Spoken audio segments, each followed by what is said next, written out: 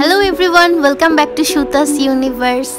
In this video, I am going to paint a portrait inspired by Fauvism. Fauvism is an artist's movement from the early 20th century. The reason why I love this painting style is that they have so many colors and these paintings are so vibrant. Fauv artists used strong colors and wild brush strokes, which made their paintings so unique. I'm using Holbein Acrylic Polymer Emulsion acrylic paints. I'm using them for the first time and I love them. I would also love to make a review on them in one of my next videos. I'm painting on this pretty little canvas and I have coated it with acrylic gesso before starting to paint. I did not give the gesso any time to get dry, so the paint is kind of getting mixed with that. And I like the effect that it's creating.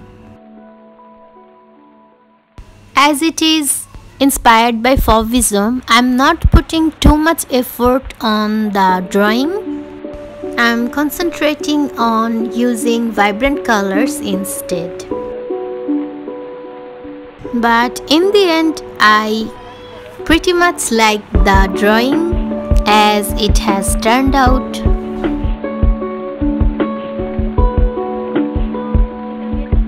This was my first painting in this style and I intend to do many more.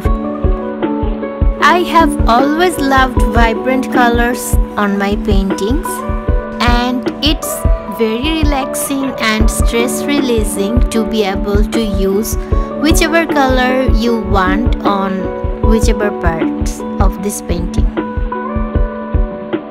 I like the eye very much. I love painting on little canvases. I think I am running out of them and I definitely should purchase some more. I think I'll keep the background as it is. I'll not use any extra colors in there because I love how it looks as it is. I personally enjoyed it to the fullest while painting this, and let me know in the comment section what do you think about this painting and if you want me to make more of them. If you've got some tips for me, then please do share. If you enjoy my videos, then please consider subscribing because I would love to share much more in the future of this art journey of mine, and it's a very important part of my life.